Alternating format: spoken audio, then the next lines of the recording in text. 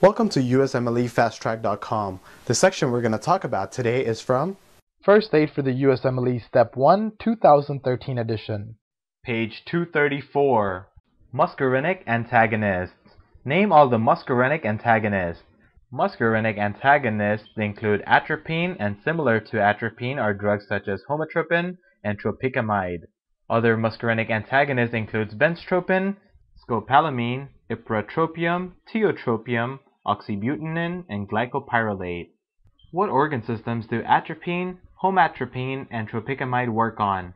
Atropine, homatropine, and tropicamide works on the eye. What are the applications of atropine, homatropine, and tropicamide? The applications include to produce mydriasis and cycloplegia. They help dilate the pupils in fundoscopic exams. What is cycloplegia? Cycloplegia is the paralysis of the ciliary muscles of the eye, and this leads to loss in accommodation. What organ system does benztropine work on? Benztropine works on the CNS. What is the application of benztropine? The application of benztropine is in Parkinson's disease. What is the mnemonic to help you remember benztropine? The mnemonic just remember Parkinson's disease, so park my Benz. What organ system does scopolamine work on? Scopolamine works on the CNS. What is the application of scopolamine? Scopolamine is used in motion sickness. What organ system does ipratropium and tiotropium work on? Ipratropium and tiotropium works on the respiratory system. In what conditions can ipratropium and tiotropium be used? Ipratropium and tiotropium can be used in COPD and asthma. What is the mnemonic to help you remember that ipratropium and tiotropium can be used in COPD and asthma? The mnemonic is just remember, I pray I can breathe soon, so that I pray is the ipratropium. What organ system does oxybutynin work on? Oxybutynin works on the genitourinary system.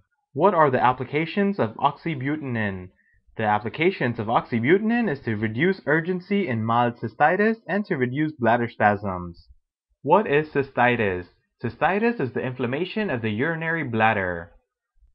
What organ system does glycopyrrolate work on? Glycopyrrolate works on the gastrointestinal and respiratory system. What is the parenteral application of glycopyrrolate? Parenteral application of glycopyrrolate is preoperative use to reduce airway secretions. What are the oral uses of glycopyrrolate?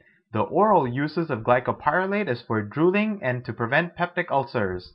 For more information on this topic, click on the link in the description section below. For a full USMLE Step 1 review, be sure to check us out at USMLEFasttrack.com, where we help you review the entire first aid for the USMLE Step 1 with high quality videos and hundreds of detailed pictures for a better understanding of the material. So to learn from the best USMLE review book, be sure to check us out at USMLEFasttrack.com.